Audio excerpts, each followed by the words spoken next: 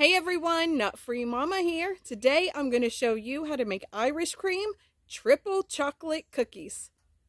Okay, let's start off with our ingredients. First, you need 3/4 cup of granulated sugar, 3/4 cup of brown sugar, a half a cup of Irish cream creamer, 1/4 cup of butter, so that's 4 tablespoons, 1/4 cup of shortening, that's also 4 tablespoons, 1 teaspoon of vanilla extract, 1 egg, 2½ cups of all-purpose flour, a half a teaspoon of baking soda, a 1/4 teaspoon of salt, 2 cups of milk chocolate chips. I use the Hershey's, a half a cup of white chocolate chips, and a half a cup of the mini semi-sweet chocolate chips.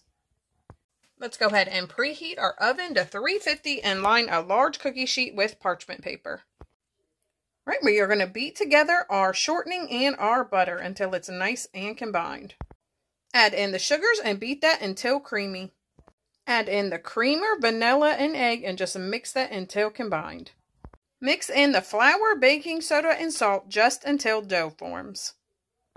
Now go ahead and add all of your chocolate chips into here and just stir it with a spatula until incorporated. Now we're going to scoop out our cookies onto our parchment lined cookie sheet using a cookie scoop. You want these to be about 1/4 cup big. So put about 6 of them per cookie sheet. My first batch is ready to go into the oven for 15 minutes at 350. My cookies just came out of the oven and I let them cool on in the pan for 5 minutes and then move them to a cooling rack to cool completely. Okay, all of my cookies have cooled off. I was able to get 21 of them and they're pretty big cookies.